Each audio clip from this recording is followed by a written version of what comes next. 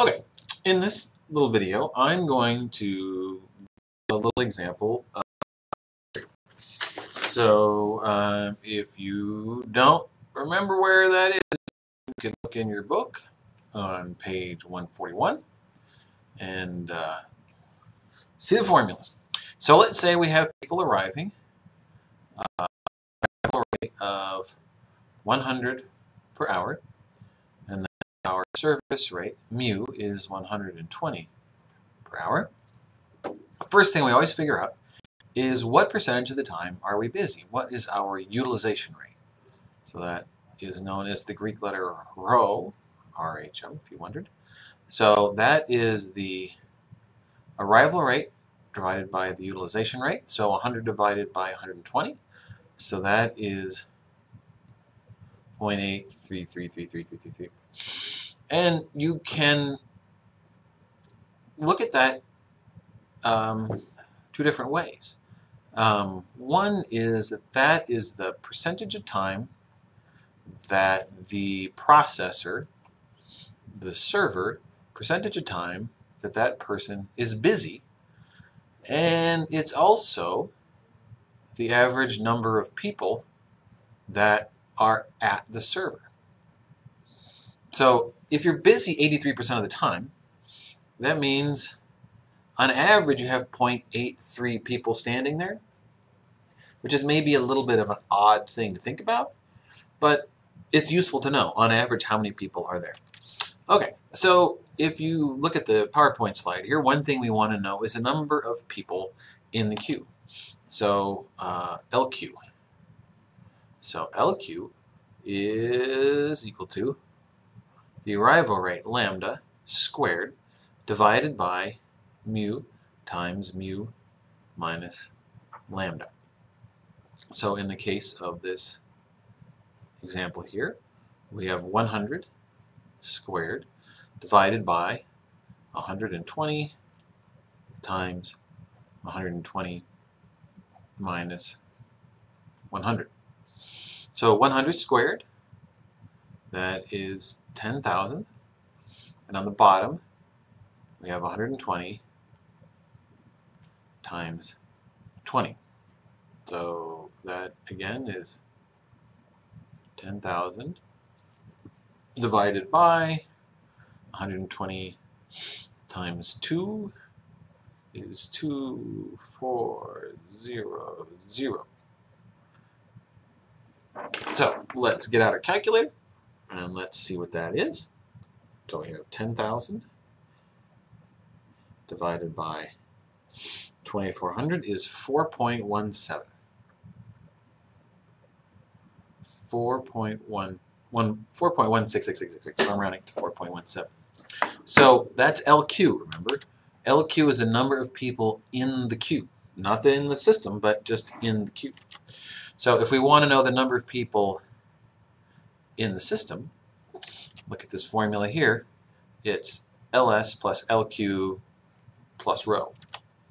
So we have LQ plus rho. So that is 4.17 plus rho. So that is 4.17 plus 0.83 is 5.0. So just to sort of highlight these numbers here, rho, that's an important number. That's the utilization rate. That 4.17, that is our LQ, and then LS is 5.0. So our server is busy 83% of the time. On average, there are 0.83 people being served.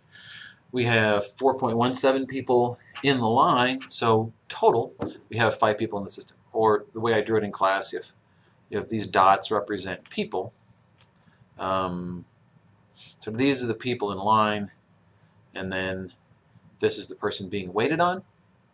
On average, we have 0.83 people right there.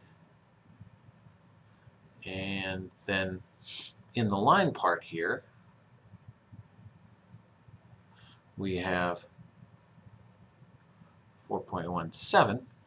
So then, let me see. I'm out of colors.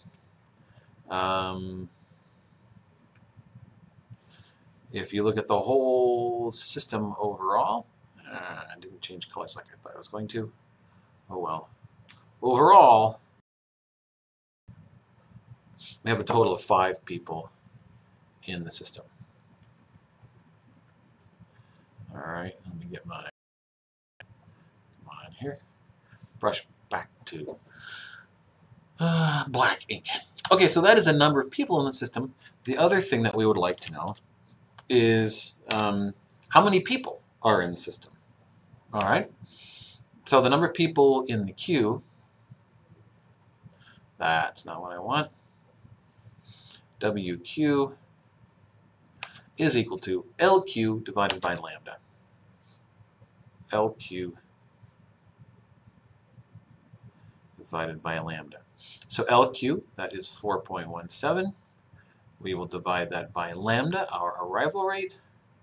So 4.17 divided by 100, we get 0.0417.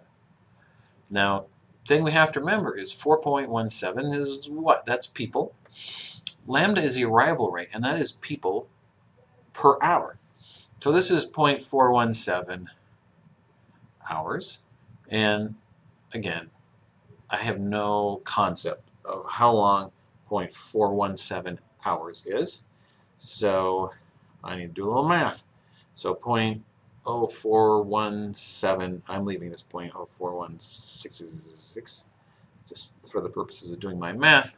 So that's why I come out with exactly 2.5 minutes. If you rounded the 4.17 to just 4.17, you'll come up with something not exactly 2.5, but that's okay. So that is how long people spend in the queue. The other thing we want to know is how long do people spend in the system. So WS, that's WQ plus 1 over mu. So this is WQ plus 1 divided by mu. Now, the thing to watch out for here is when we use this WQ, do we want to use this in minutes or in hours? Well, when we add these two things together, they both have to be in the same units. Whether that's minutes or hours, either way is fine, but we need to keep it straight. So I'm going to use WQ in terms of hours here. I'll do it again in a second using minutes, but for now in hours. So I have 0.417 is how many hours they spent in the queue, and then the time they spend being processed, that is 1 divided by mu, where mu is 120 per hour. So we have 0.0417 plus, in case you don't know what 1 divided by 120 is off the top of your head, which is 0.008333333. 0.008333. So add that to 0.0417, and we get 0.05. And again, remember, this is hours because the time in the queue was in hours, and then this time of processing was 120 per hour. So if you take 0.05 hours and multiply by 60 minutes per hour, you get what? You get 3 minutes. Now, you might think, well, why did we figure this out in minutes and then you're doing it in hours down here? Well, the short answer is it seemed easier to explain. Another way I could look at this was to say, okay, well, if you want to use that in minutes, okay, fine, up there, that was 2.5 minutes waiting in the queue, but then the processing time, you know, what do I do? So up here, this 120, that is per hour. If you want to know per minute, you have to divide that by 60. So that is 2 per minute. So I have it in minutes now. So now I have the processing speed in minutes. So 1 divided by 2 minutes, and then clearly you can see 2.5 plus a half gives me 3 minutes. So I get the same answer either way. I just like doing it the first way because it seems, to me it seems less confusing to all of a sudden say, oh, but what's this in terms of minutes? So we have figured out a couple of things here. We have figured that the average customer spends 3 minutes in our system, and the average customer spends 2.5 minutes in the queue. So let's see, let's just write that is the total system time.